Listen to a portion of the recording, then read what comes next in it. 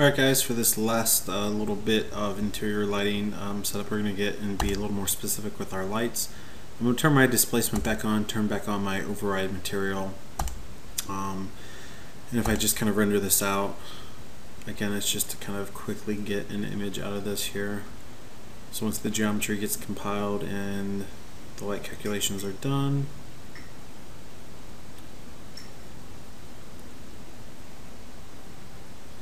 this puppy goes pretty quick, and it's done in like 10 seconds here. So this just kind of gives you an idea of where we left off with our basic settings. So if I go into the front view, what I want to do is add a V-Ray Ies Light. I'm going to turn on my ortho snap, which it looks like it got turned off here on me. So what I'm going to do is my snaps. So actually I gotta add this here real quick, guys. Toolbar, ortho snapping mode. I'm gonna add this up here on my toolbar and just save this.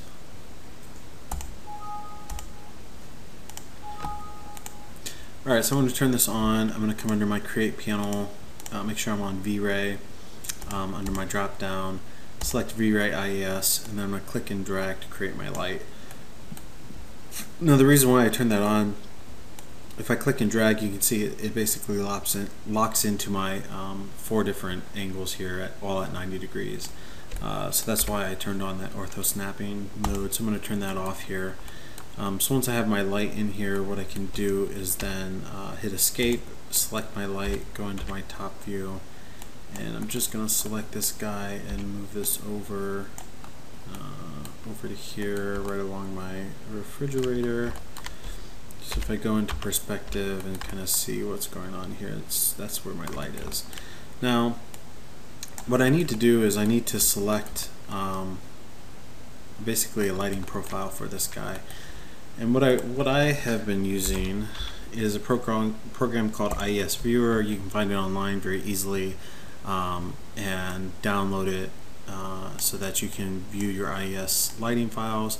And then I have lighting files from Lithonia, which again you can kind of get from Lithonia and download the whole package from them for free. So if I look here at my lighting profile, I can even hit the render button here and just kind of see what's going on. And then to quickly see these things, I can pick the lighting profile and just hit down on my keyboard and kind of go through the different things. So once I find the profile I want, which is here 890 10403, I basically just write that down on a piece of paper. You know, and you know, even in this program I can kind of do the brightness, so it's like if it's a super bright light, or you know, do the distance away from the wall. So the further away from the wall I get, or the closer to the wall I get, those are kind of the basic effects of how the light is going to look. So what I can do is basically come in here, select my light, come over to the modify panel, come down to where it says none here. I'm going to select on that.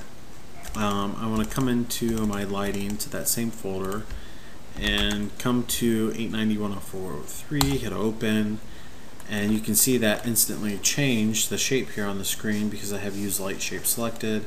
I'm going to keep it at 8 subdivides. I'm going to keep, you know, all these other values basically at default. Cutoff is like the extents to which it's affecting the scene. You know, if you wanted to affect less objects, I think you turn the number up. And you know, obviously if you wanted to affect more things in your scene, you leave that number lower, and you can see the default is 0.001. So I'm just going to leave that at the default, leave all that stuff alone. I'm going to hit C for my camera, go ahead and render this guy out here real quick.